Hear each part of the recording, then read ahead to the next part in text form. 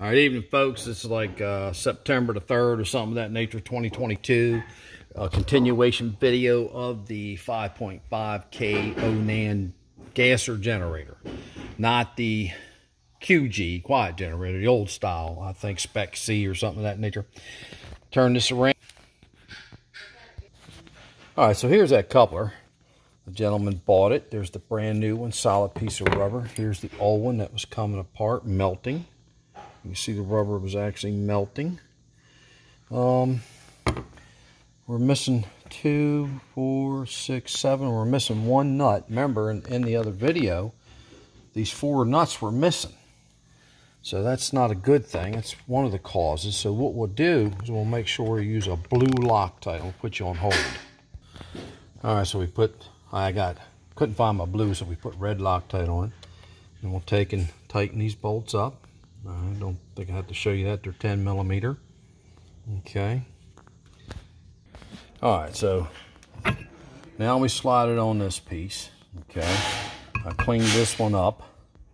And remember, it rotates a little bit. That's what that bushing's there for. I'm going to put a real thin film of grease. Very thin. All right, nice and slippery. Cleaned up. Got a little bit of lube in there. Flip it over. Put the other.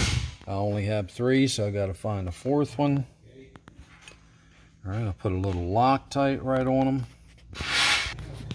All right, so what we got here is got a brass washer, and we got another regular washer. You can't forget these. They go down in there. Then the spring. There you go. Sorry about that. The spring.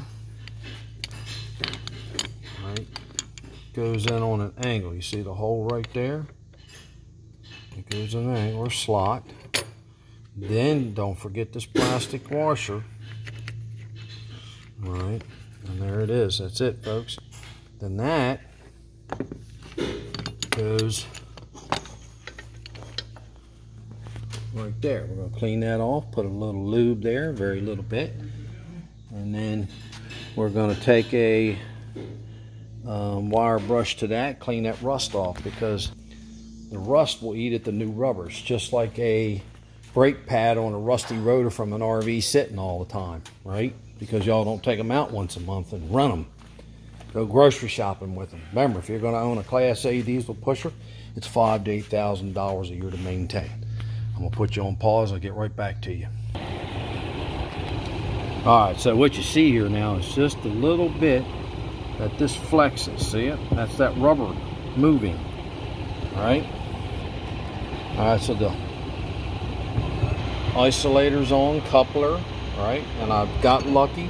I found a self-locking nut, and I still put Loctite on. All right, so now I'm gonna put that on here. Put the belt with it on it. Here's the part number for this generator, an 0511-019001. Okay. All right, so I'm gonna put you on pause again, and then I'm gonna line this up and show you what I did.